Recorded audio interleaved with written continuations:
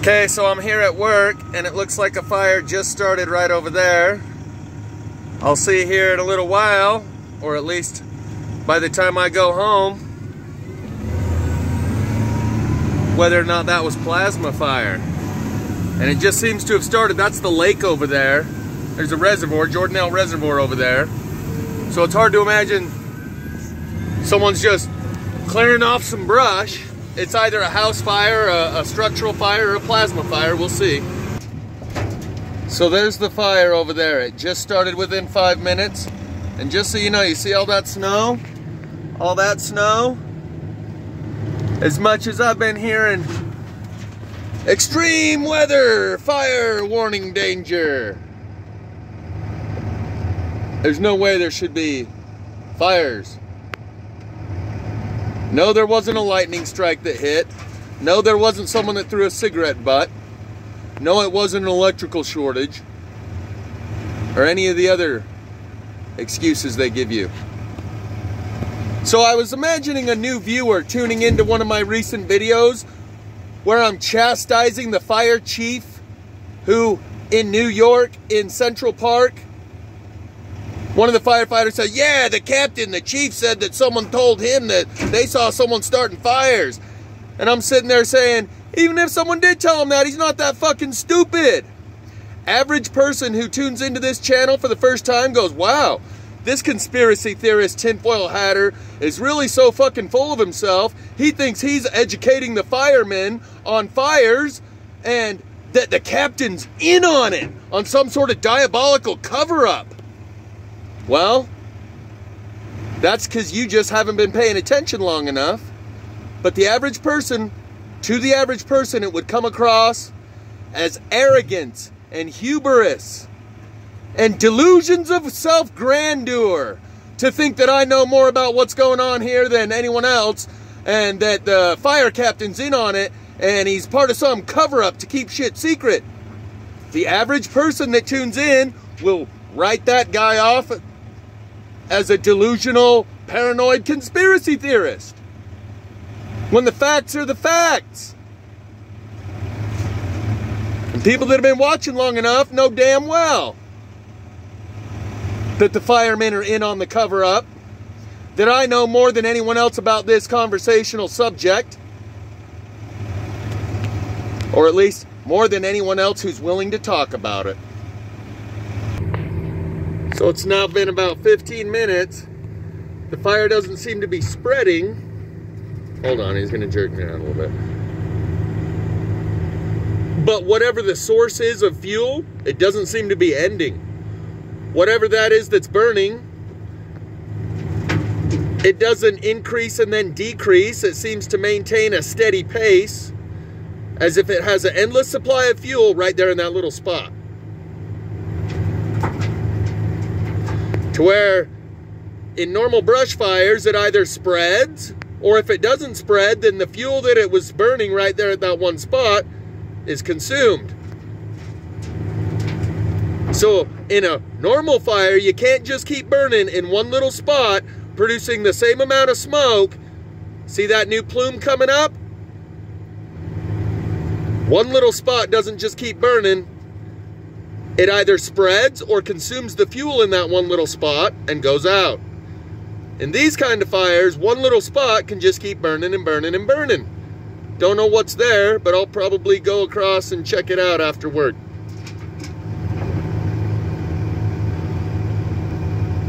But as you can see, whatever it is just keeps putting off another billow of smoke after another billow of smoke. All coming out of that one little spot, and it's not spreading. So where is the extra smoke coming from? Where is the fuel that's creating that fire?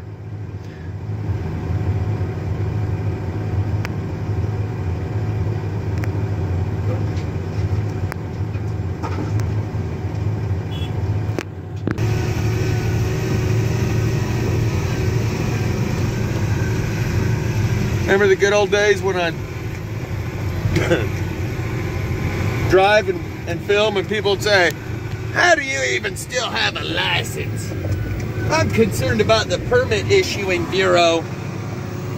Not your merit and your actual ability to drive, but The permit.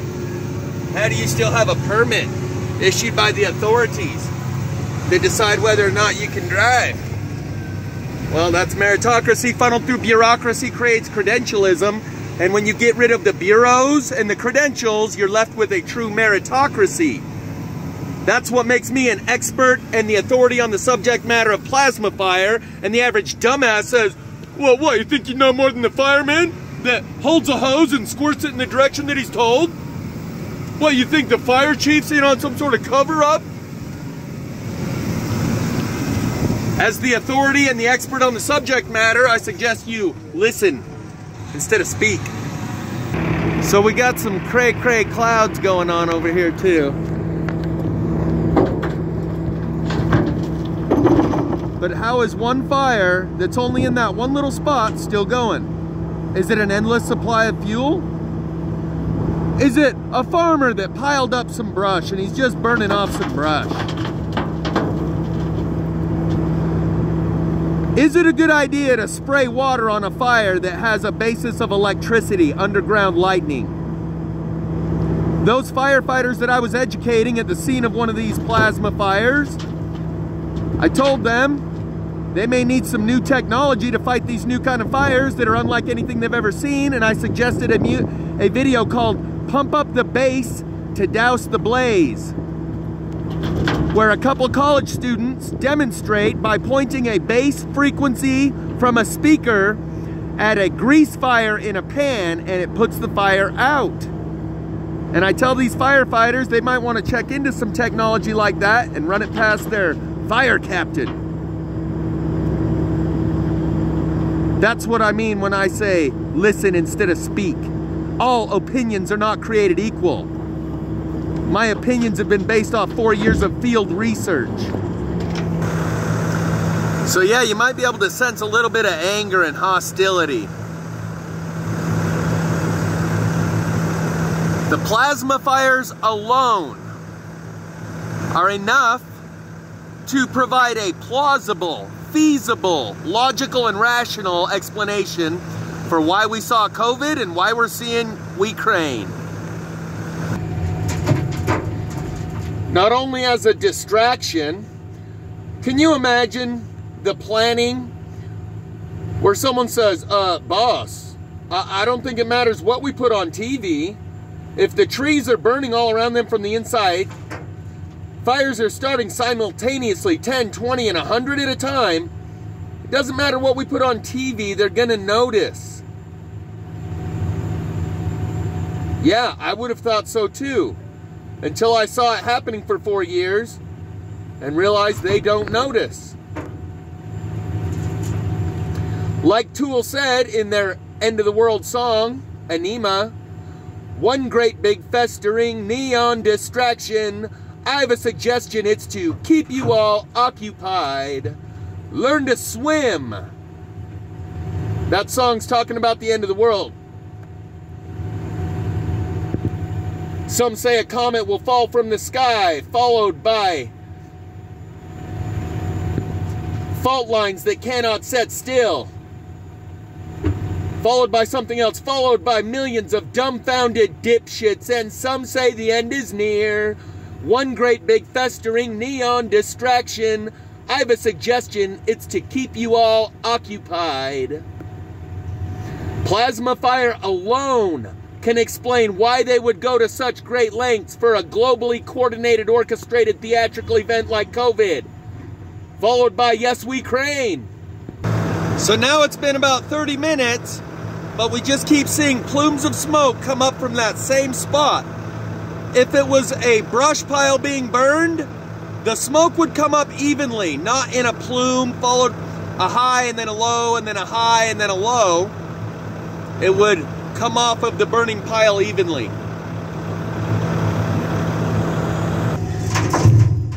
So I said last summer that this will be the summer that everyone finds out about plasma fire, because it'll be so prevalent and everywhere that you won't be able to hide it anymore. Well, in a way I was right, because there was more plasma fire last summer than ever before. This will be my 5th summer Last summer was my 4th summer, but the first time I had ever seen a live plasma fire and been able to film it. In fact, I filmed 4 live plasma fires last year, and this year we had the first winter fire season ever. In Paradise, Kansas, where those tornadoes ripped through, no one told you about the fires that coincided with those tornadoes. In Boulder, Colorado, with those fires, no one told you about the tornadoes that coincided with those fires. And now we have Carbon, Texas. And we have UV readings from MB3. He's back to giving UV readings again, because they're higher than ever. So it kind of sucks to be the only one who knows about this 4 years later after having screamed from the rooftop. It wasn't important enough to anybody else to pay attention and to invest any of their time, effort, energy, and resources into an awareness campaign that actually matters. So now they get to suffer the consequences of their apathy, indifference, and willful ignorance. You think anyone would care about a cold if they knew about the plasma fires? You know, about a cough, a disease that's no more deadly than the regular flu? You think anyone would give a shit about any crane if they knew about this? Or you think it might readjust their priorities? How many people do you think you personally could have spared from getting the jab? Because after 4 years of watching this, clear and present danger all around them, they would see that clearly there is a coordinated, orchestrated cover-up. The dome of silence has been lowered over this subject, and no one's talking about it on TV. You know, all those authorities that are looking out for your best interest. When the same people come out and tell you you need to go get it, anyone who's been watching this for 4 years could not logically. It is illogical. It is nearly impossible for them to watch this for 4 years and the deafening silence in the same media that then told them to go get it, and they say, oh, okay, I'll go get it. When they can see that there's a real clear and present danger that those same people are not saying anything about,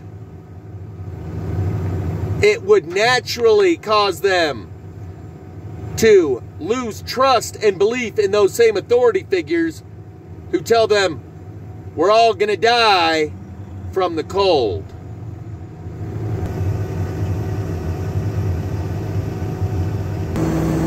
Sorry to be such a buzzkill. Here, we'll check out some cool clouds for a minute. Maybe.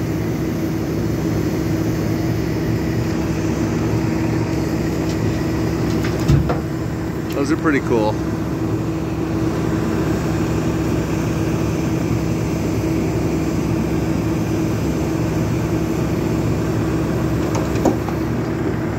Cool, man.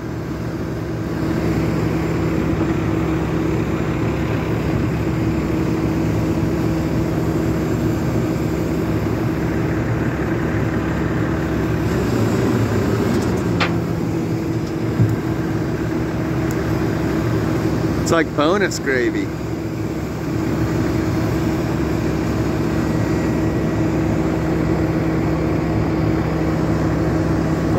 It's like the fire's starting back up again. Why does the smoke surge and then lull, and then surge and then lull? One of the mysteries of these types of fires.